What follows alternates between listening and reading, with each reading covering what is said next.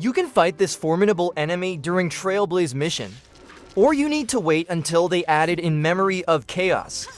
Let this enemy inflict an alien dream debuff on your team, so they will enter a sleeping state.